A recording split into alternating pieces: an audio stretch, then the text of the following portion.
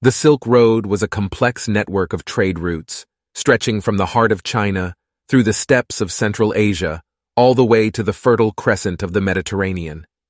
Its lifeblood was not only the luxurious silk that gave the route its name, but a myriad of goods, spices, precious metals, and exotic animals that flowed ceaselessly along its veins. The Silk Road was not just about commerce, it was a vibrant highway of human interaction. It was a stage where the drama of cultural exchange played out, where ideas, art, and technologies were traded just as freely as goods. It was a place where a Buddhist monk from India could share a cup of tea with a Persian merchant in a caravanserai under the wide, starlit skies of Central Asia.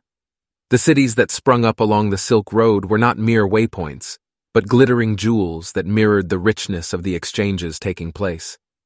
Cities like Samarkand and Chang'an became melting pots of cultures, where you could hear the ringing of a Chinese gong merging with the haunting strains of a Persian setar.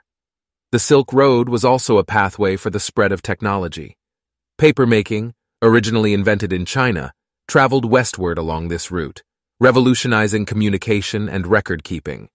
Conversely, horse-riding technology from the nomadic cultures of the steppes flowed eastward, transforming Chinese warfare and transportation.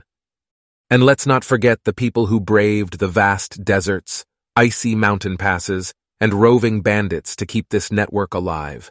The traders, the explorers, the scholars, each with their own stories, dreams, and hopes pinned on the slender thread of the Silk Road.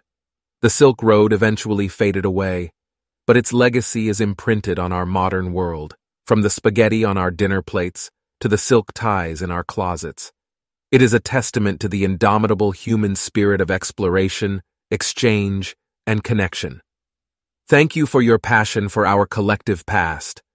Before you go, make sure to immortalize your presence by liking, subscribing, and add your thoughts in the comments below.